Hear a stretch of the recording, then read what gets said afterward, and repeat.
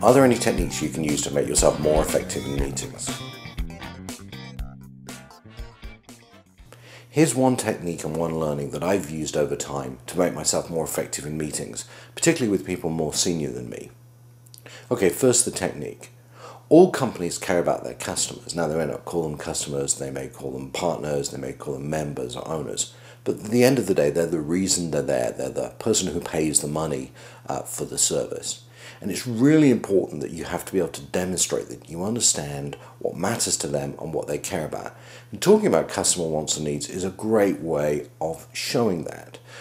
I've often been in meetings where I've really wanted to add a point, and rather than specifically tell them what I think, I always say, hey, I talked to a customer last week and they told me. And I find that's really a great way almost to stop the conversation and have you listen to. Now, you need to make it real, you need to make it relevant, and you need to make it actionable. But if you do that, you can really increase your effectiveness in the meeting. One warning I will give you, though, is make sure you don't pick one customer that's really unrepresentative of the whole of the customer base. Well, I call it a customer sample of one. Because if you do, then you'll just demonstrate that you don't really understand the basis of the broader customer base. Either way, you can demonstrate that you listen and you understand customers, and that's really important. The second thought really is about how to respond in meetings, often to questions. And it's really all about whether you need to know the answer to every question. One of the key lessons in life I've learned that it's not actually always important to know the answer.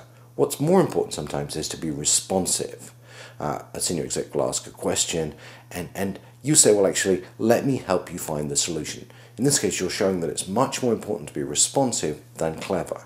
It's not about hiding your smarts. It's not about telling people that you don't get it. And clearly, if you're being questioned in the middle of a presentation, you don't always want to be responsive. You've got to know the answers to those questions. But often in an executive situation, when it gets tough, the right answer is not to come up, stick your hand up and say, I know the answer. The right answer is to say, let me help you find that answer. Senior execs really like it when you're responsive.